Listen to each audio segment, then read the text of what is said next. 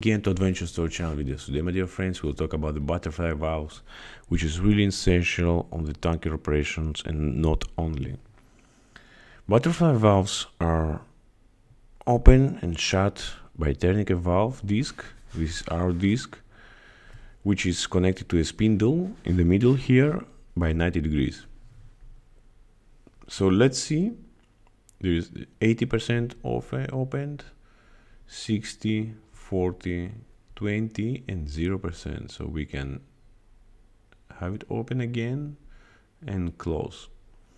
Most of these butterfly valves have a seal ring which is here and also a surface which is sealed all around, and we will verify that there is not any liquid flow.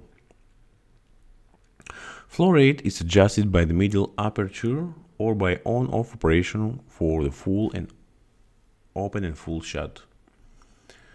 So we can see here also that the red light is blinking, so it shows that it's receiving the signal for the closing position, and when the valve is closed it will remain red.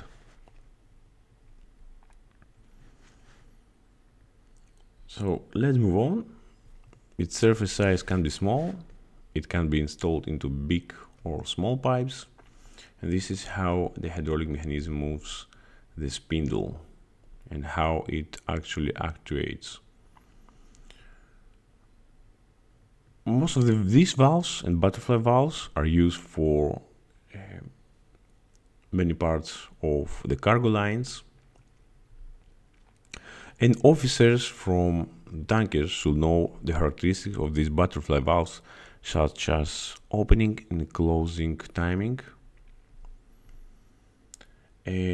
which is really important for the tanker operations. The butterfly valves are ideal when the flow rate is small, since the flow rate adjustments can be easily performed, as we can see here on 10% open. So this is the condition of the valve before the piping, before the valve, and this is after we have opened 10%. Let's open 30% to see our flow rate. Our flow rate, you must know that is restricted by the pressure. When the discharge pressure is constant, 50% and 100%. So even if the discharge valve is open 50 or 100%, no remarkable change on the flow rate is observed. And what can cause the subtraction of the flow rate? It depends from the piping diameter, it depends from the distance of the vessel to the shore tanks, and also from the shore tank size itself.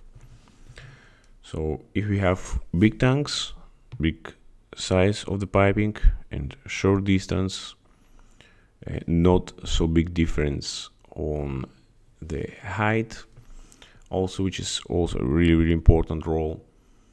The flow rate will be maximum, and in some time it can exceed the flow rate, the maximum flow rate of the pumps. But you should avoid to do that. You should always operate the pumps in the operating zone and never exceed the maximum capacity. So I hope you like this video. I hope you've seen most of the interesting part, which is the actuation and operation of the valve and the state of the valve, to see each position of each percentage. Thank you again that you visit AdventureStory Channel. Don't forget to share the material. Your likes on the top and your comments for sure are always welcome. Thank you again, and see you in the next videos from AdventureStory. Bye bye.